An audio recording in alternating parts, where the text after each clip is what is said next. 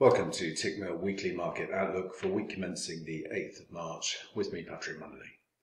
The scale of the US Treasury sell-off remains the only game in town after last week, in which the Fed Chair Powell expressed little concern over higher US yields and the February non-farm payrolls came in stronger than expected. Speed of the rise in US yields is impacting positioning, especially short dollar positioning. And until we begin to see a little stability in treasuries, the risk is that the bear market bounce in the dollar runs a little further. In the week ahead, US Treasuries will have to weather February CPI, year-over-year headline rising to 1.7% from 1.4% on Wednesday, and PPI on Friday. US Treasuries may well also face headwinds from 10-year and 30-year auctions on Wednesday and Thursday, plus Michigan consumer inflation expectations on Friday. Here, 5 to 10-year US inflation expectations currently sit at 2.7%, and any higher might start catching the attention of the Fed. In all, the unchecked rise in US Treasury yields can keep the dollar supported in the near term, but when Treasury yields find the right level, expect investors to jump back into the pro-recovery, weaker dollar trades. However, it does seem there might be a little bit more to run just yet. So from a technical perspective, the dollar index has now traded in and tested the equality objective at 92.07. This is this ABC swing here. We did see some profit taking late Friday. We'll have to see now how that develops. I'd be looking for a three-wave corrective move now to test the 90.60 monthly pivot from above. If we do see some follow through early in the week, watch for monthly range resistance coming in at 92.57 and the descending trend line 92.70. I expect this area to cap on that initial test. And like I said, looking for a three-wave corrective move to test the monthly pivot from above. At this stage, only a loss of the trendline support at 89.95 would suggest that the fifth wave extension is underway.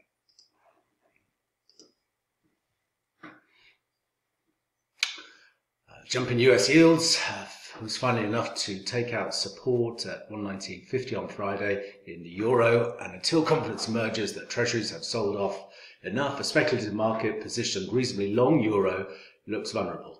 In effect, this rise in US yields has shaken long positions held in the defensive low yielders of first the Japanese yen, then the Swiss franc, and now it looks like the euro as well. The Eurozone calendar this week centres on the ECB. Expect much focus on what Christine Lagarde thinks of the bond sell-off. Initially, the ECB seemed to be prepared to front-load PEP purchases to contain the rise in yields, although most recently ECB speakers have backed away a little from this concern. On that subject, Monday's APP report will again be scrutinised to see if PEP activity did increase in the prior reporting week. For the ECB meeting itself, expect a modest downward revision to 2021 GDP forecasts and an upper revision to CPI forecasts, but probably not enough to make a material difference to the euro. The euro dollar is now trading just ahead of its equality objective versus this swing here, looking for a test of 118.50.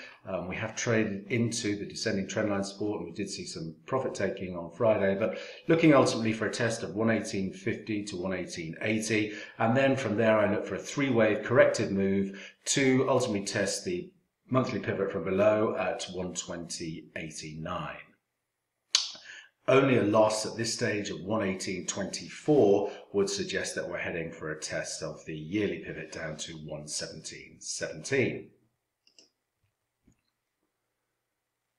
It's a quiet week on the UK data front. Market watchers expect January UK GDP released on Friday to fall by 5%, driven predominantly by the closure of several consumer service sectors. This is a backward-looking indicator and should have limited impact on sterling, particularly in light of the fast vaccination and the anticipated strong economic rebound in the second quarter. Tensions over the UK unilaterally softening trade restrictions in the Irish Sea haven't hit sterling so far, with the general risk sentiment and the UK vaccination process dominating the sterling price action. So from a technical perspective, the sterling has come in and retested this 137.60 area as support. We did see some profit taking on Friday.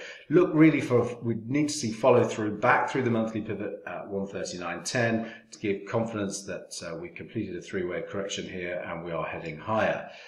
If we don't get that follow through to the upside, then what we'll be looking for is the equality objective versus this structure here, which would actually take us down into 136.50 and the ascending trendline support to complete an equality swing and set up the next leg higher in sterling, which should ultimately see us trading back through 140 and up into the 144 area. So two key areas to watch: a break of the monthly pivot from below here, 139.10, would suggest that the correction is complete, or we head lower into the 136.50 equality objective and watch for bullish reversal patterns to set long positions.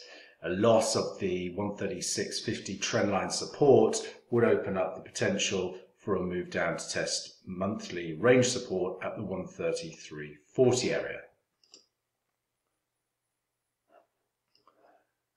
Once again, markets underestimated the size of the dollar-yen rally. Perhaps it's because this sharp rise in US yields has yet to seriously undermine equity markets, which remain resolutely bid. In fact, it seems equity investors are quite happy to rotate into financials, enjoying steeper yield curves at the expense of tech. It's hard to see that dynamic changing. Thus, markets are braced, I think, for further upside in dollar yen. As an aside, politicians in Tokyo must be enjoying this trade-weighted yen decline, standing in a good position for when the surge in foreign household savings gets spent. And new Japanese car purchases are booming. On the Japanese calendar is January BOP released on Monday. This looks huge, near to 2 trillion yen per month. And a reminder that if the risk environment does briefly turn toxic, the Japanese yen should make a strong comeback.